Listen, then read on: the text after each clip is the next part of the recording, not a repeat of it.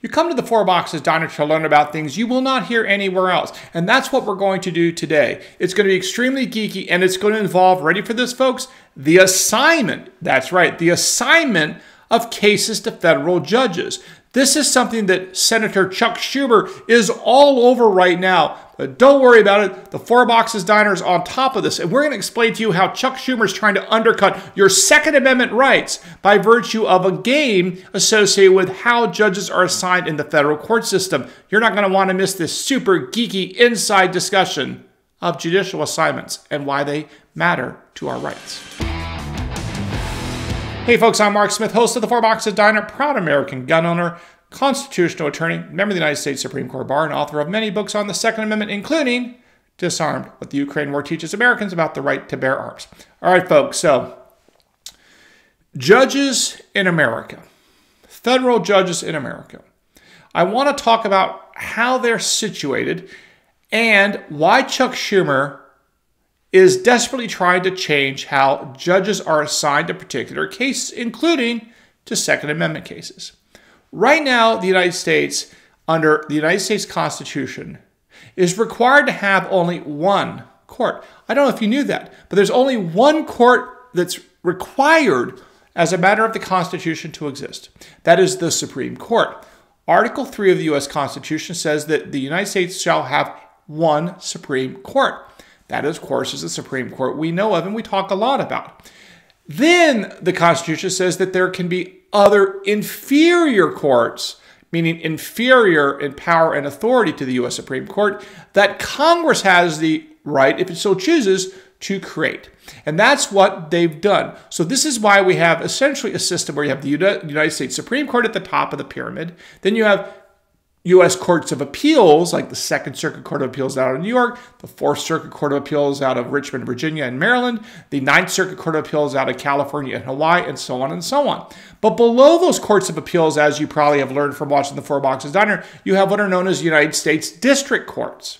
Those district courts are, again, federal judges with lifetime appointments, but they're the trial judges. So most of the time, if not always, when you bring a lawsuit in federal court, you sue. There are some exceptions to this we don't need to get into, but as a general matter, you sue in front of the United States District Court, and there's over 100 district court judges all around America. They're all over the country in all different parts of this country, and they funnel upwards into the U.S. Courts of Appeals, and therefore those courts of appeals funnel ultimately up to the U.S. Supreme Court. Now, the reason why I just laid out how this works is because you need to understand this to understand why Senator Chuck Schumer is extremely excited about changing the system to make it harder for Second Amendment cases, among other conservative-oriented cases, to be assigned to judges that actually care about the Constitution, that actually might enforce the Second Amendment. And specifically, one particular judge in Texas has almost been singled out by Senator Schumer because, among other things, he has ruled in favor of the Second Amendment on the pistol brace rule.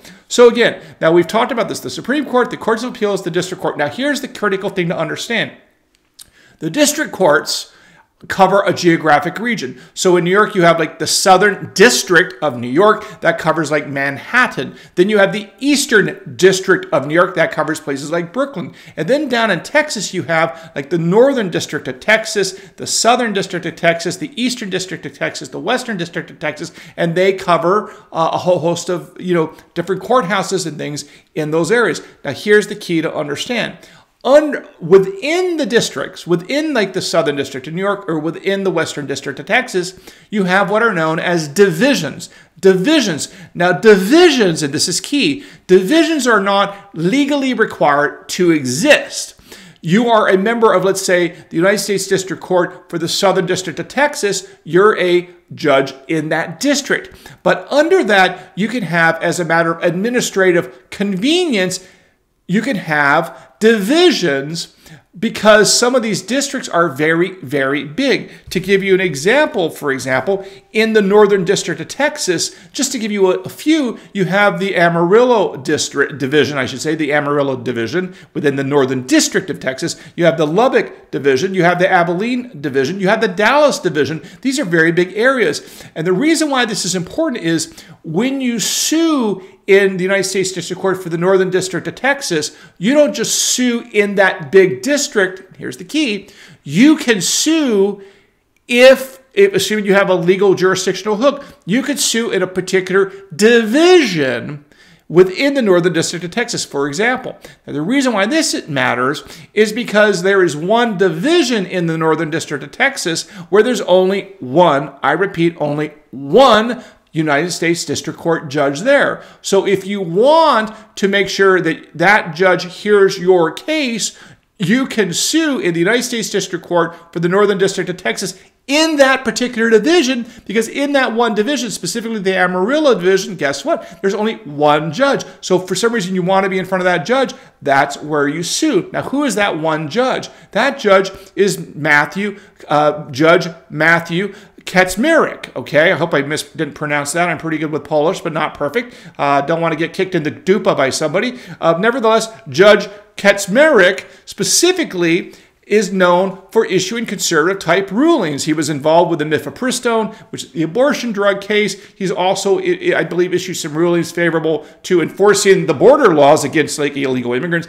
And, of course, in the Second Amendment context, Judge Kaczmarek is known for declaring that the pistol brace rule by the ATF was illegal because it exceeded ATF's authority. So Chuck Schumer in the U.S. Senate is arguing that you should never have divisions with only a single judge, specifically trying to single out Judge Kaczmarek for his conservative rulings. Now, of course, Chuck Schumer is being hypocritical here, which is not a shock with the left, because, for example, he is complaining about what's known as judge shopping or court shopping by saying that it's not fair that people get to sue in front of this one judge that's conservative. Of course, he's ignoring the fact that in my opinion, anti-American types, those that want illegal immigration, those that want left-wing nutty policies, are often known to sue in San Francisco, where there is simply no way you can get a conservative or even neutral judge, in my opinion. They're all basically left-wing jurists in that part of the country, specifically in San Francisco. So if you sue in San Francisco, in the district in San Francisco, the Northern District of California there, you're basically guaranteed to get a left-wing judge. So when Chuck Schumer is up there saying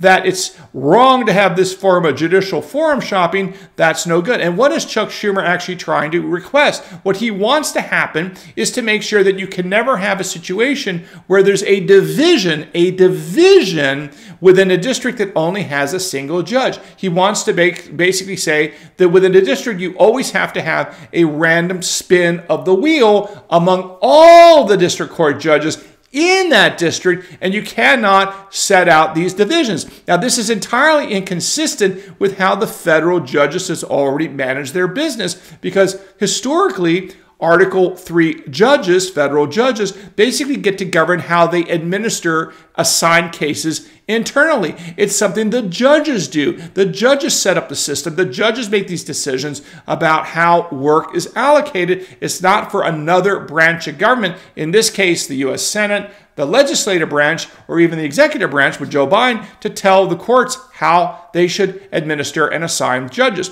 Now, there's a very good discussion of what's been going on recently. By the way, this controversy popped up to some degree because I won't bore you with the details here, but there's a sort of there's a committee of judges, conference of judges that basically kind of do research and study and reflect and cogitate over sort of policy ideas. And it's not binding. Anything they say is not binding, but they come up with recommendations and suggestions and all this. And this group of judges came out with an idea that, hey, maybe we should not have a situation where a particular division only has one judge. Maybe that we should do something differently, allow for the random spin of the wheel. And there was a lot of controversy about that. I'm not going to bore you with that controversy beyond to say, if you want to read more about it, check out a couple pieces, a piece by Professor Josh Blackman of the South Texas College of Law in the Volokh Conspiracy, another very good website. I'll put a link to it down below. You can check out if you really wanted to take a look at some detailed discussion of how this forum shopping, judge shopping issue has become a hot topic between Chuck Schumer on the one hand and the Judicial Conference on the other hand, and Mitch McConnell on the other hand, who's weighed in, and so on and so on. By the way, John Cornyn has weighed in on this. Senator John Cornyn, the turncoat on the Second Amendment, he actually has weighed in on this, specifically saying that the judges should make the decisions about how these cases are allocated. But again, this is an example of how this is inside baseball. You may say this is boring, this is goofy, it's geeky, it's all true, but this is an example where Chuck Schumer and the left is laser focused on using a geeky inside sort of unknown process to try to prevent conservative judges like Judge Matthew Kaczmarek from being able to hear conservative-oriented cases, and to find a way to allow the left to be able to forum shop, in the sense that the left can always sue in San Francisco for some nutty nationwide injunction against Donald Trump, and they're guaranteed to get some liberal judge. And while the left gets to benefit from that, the right is basically denied that opportunity because there's no other court that's really like that, like the San Francisco courts. And Chuck Schumer is very upset that there's a single judge in a single division in a single part of the country where conservatives could possibly engage in this sort of judge shopping. Not that they do, but in theory they could. And Chuck Schumer is very upset that there's even a single possibility that the sort of policy, the sort of goals, the sort of strategies that the left has been deploying against America and the right for many years, that the right might be able to do that as well, that the conservatives might be able to do that as well. So again, this is kind of a geeky video today, but it's very important that you track these kinds of things, because nothing happens in Washington that's random. And if Chuck Schumer is trying to change the laws associated with how judges are assigned cases, you can bet your bottom dollar that it is going to be unfavorable and bad for the right to keep and bear arms, among other things,